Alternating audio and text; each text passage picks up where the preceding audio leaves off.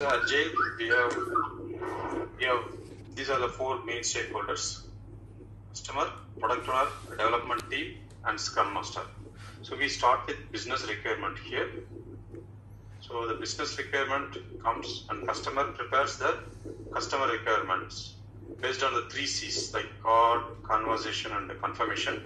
And he also pre-ranked the requirement using these techniques, Moscow techniques, 100 points, any one of these techniques, dot voting, or allocating a fixed budget to the customer.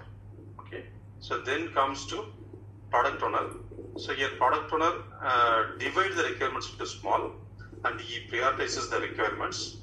Then grooming or maybe preparing or fine-tuning the product backlog. Here the development team will also support him on this preparation. Then he prepares the user stories using this inverse, like independent, negotiable, value to customer, estimatable, simple, and testable. Then he conducts the sprint planning meeting. Coming to this Scrum Master, he conducts the daily stand-ups. In this daily stand-ups, the development team will tell like what they did yesterday and what they will do today. Are there any impediments or risks they have in this? And Scrum Master conducts the retrospective meeting. Okay, so this meeting, for this he set the stage, gather the data, generate the insights like doing the root cause analysis, decide what to do. At least they will select 1 or 2 improvement points for the next sprint, and he closes the retrospective. He also clears the impediments within the development team. Then comes to the core part development team. So they estimate the user stories, or they support product owner to estimate the user stories using one of these technique, ideal day, affinity diagram, Fibonacci series, planning, Poker, white band, Delphi. They participate in the sprint planning meeting. They close collaborate with product owner on user story clarifications. They develop the user stories, participate in the sprint backlog, participate in the daily stand-up meetings, implement the user stories, participate in retrospective meetings, demo to customer on sprint review meetings. Yeah, and they use these information radiators. Okay, burn down, burn up charts, task board. And once the user story is completed, customer comes and checks based on the DOD or maybe based on the acceptance criteria whether it has been approved or rejected. So if the user story has been approved, then it goes into done state or complete state. In case if it is rejected, then it goes back to the product backlog where it comes for the next sprint. Okay, so this is about the life cycle here, and we have some terms, okay, like cycle time, lead time, story point, velocity, and Parkinson law student syndrome and blackout time. So here we need the team should be a cross-functional team, 30 things, and this is the triangle for Agile, cost and schedule are fixed, whereas cost and schedule, fixed, whereas scope is variable. Yeah, and coming to this, some of the additional information like what is Agile Manifesto, what are the 12 principles of Agile, Agile Onion vision, roadmap, release, sprint, daily stand-up. Okay, that's a thing.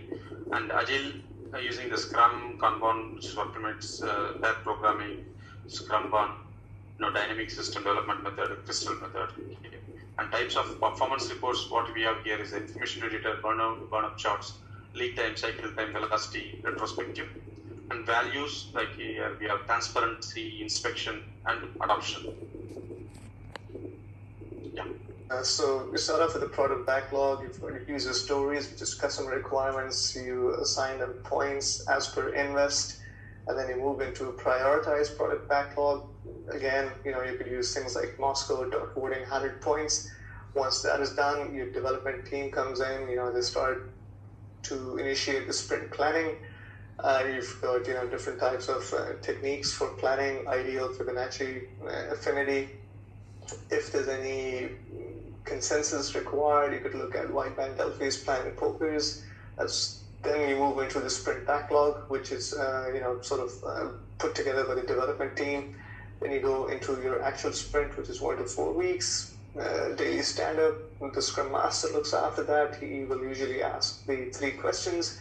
You've got the 3 big roles over here: the product owner, the development team, the Scrum Master. naturally you will have information, so you radiate that out. You've got burn up, burn down, Kanban.